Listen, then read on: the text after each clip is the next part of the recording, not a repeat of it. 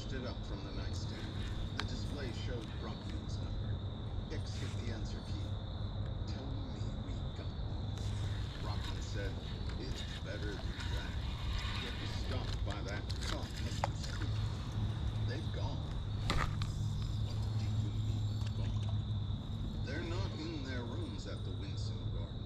The beds haven't been touched, and their truck's not in the lot. They must have sneaked away somehow. They must be staying somewhere else. Not in Winston. They did have a reservation at the Riverside Lodge, prepaid in Hannah Hampton's name. But they didn't show up. We called all the B&Bs in town, and they're not at any of them.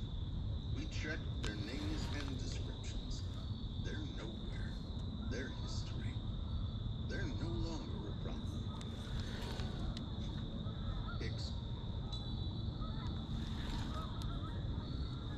Hicks dropped the phone on the pillow and closed his eyes. He breathed freely for the first time. He felt his heart rate slow down. He began to drift toward sleep. Then he sat up. He was wide awake again. He grabbed his phone and hit the key to call Brockman back. Hicks said the Riverside Lodge, where Reacher and the woman made a reservation but didn't show. Did you ask about bookings? Anyone paying cash? Brockman said no. Why would I? We know they didn't. Damn. The penny drops. It's the perfect mystery. Or almost perfect, given they're dealing with me, not you. Find the clerk who was working yesterday evening. They were probably bribed, or threatened, or both. Go to their house, loosen their tongue. And if Reacher is at the lodge, send Harold and the guys immediately. I don't want this dragging on any longer. I'm off. And if you think about it, this is good news. If Reacher is at the Riverside Lodge after pulling that kind of shenanigans, the asshole will think he's safe. Harold's job will be a lot easier. By the time the LED display on the van's dashboard blinked around at 1:30 a.m., Lev Emerson was sitting in the driver's seat in the hotel parking lot in St. Louis, waiting. Behind him, in the load space, the three old cushions were strapped away in their dedicated space. There was no danger of them getting thrown around in traffic, knocking over chemicals or damaging equipment. 2 minutes later, Graber hauled open the passenger door. He had known his boss would want to drive, despite the lack of sleep. So he had taken the time to scare up a large mug of extra strong coffee, caffeine, and conversation. Enough to keep them on the road all the way to Vicksburg, Mississippi. He hoped.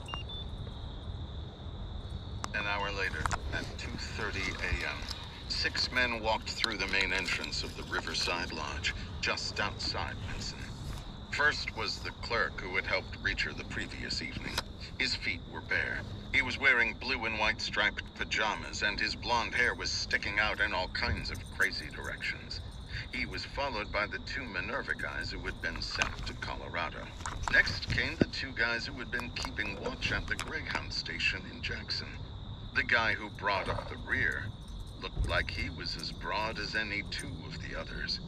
He was 6'6" tall, a good 300 pounds. His chest and biceps were so big that his arms couldn't hang straight down at his sides. He had no neck. His head was shaved. His eyes were small, mean dots that sank beneath the sharp cliff of his forehead.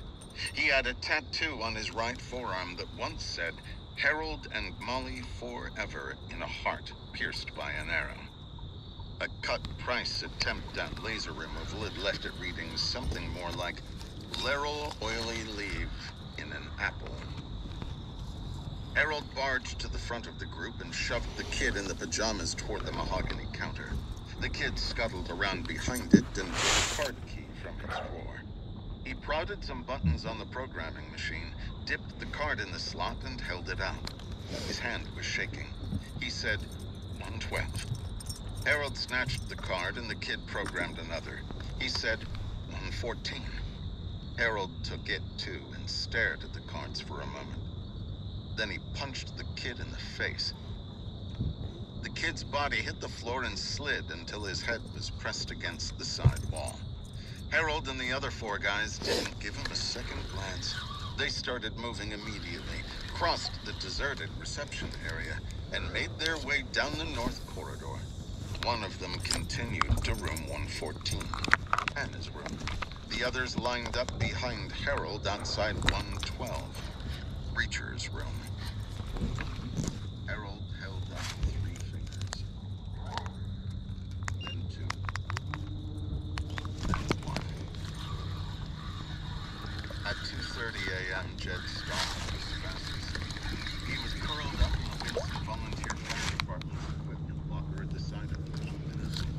The fresh air had taken him. So had the physical exertion and the stress. He was absolutely out for the count. Jed had no idea that a bobcat had wandered past half an hour earlier. And before that, a black bear had been sniffing around. It had been interested in the coil of hose, the gas cans, the containers of foam. But most of all, it had been intrigued by the scent escaping from the gap between the sides and the lid. The bear was easily kidnapped. It could have opened the box even if the latch had been missing. It was inches away. It was hungry. It was curious. Then the wind changed. The bear turned around. It headed back down the track toward a spot where some teenagers had parked the evening before. They had drunk beer, eaten burgers, tossed the wrappers into the undergrowth. And without realizing it, they had saved Jed from the frightening flight. Chapter 36. Harold touched the key card against the pad on the door to room 112. The mechanism gave a soft click, and a small light changed from red to green. Harold slammed down on the handle, shoved the door, and charged into the room like the corridor was on fire. 3 guys followed him. The other opened the door to room 114. He was slower with the key, less violent, more cautious as he stepped inside.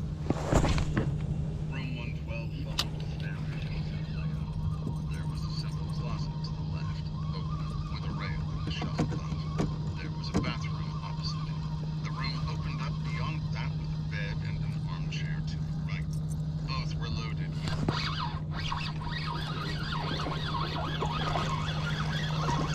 window straight ahead covered with garish curtains.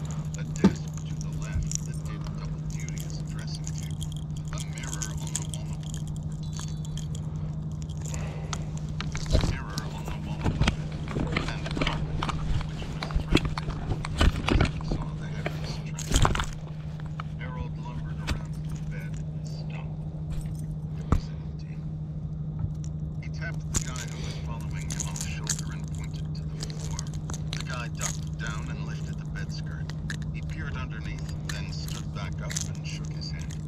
Harold pointed to the bathroom. The guy nearest to it pulled back his right fist and pushed the door with his left hand.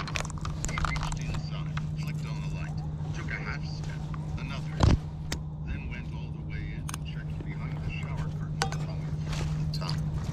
The guy came out of the bathroom and said, "It's empty. Reacher's gone. Maybe he was never here." Room 114 was a mirror image of 112. Its furnishings were equally gaudy.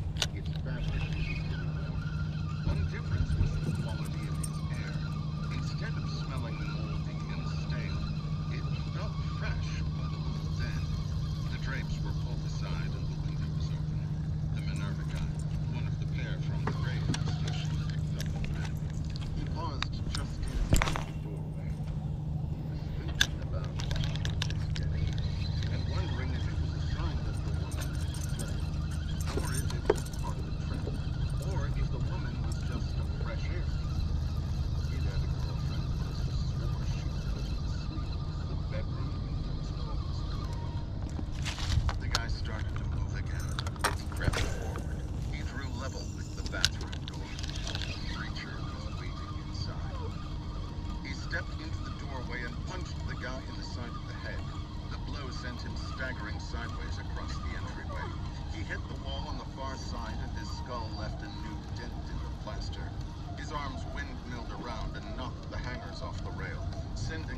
rattling across the floor.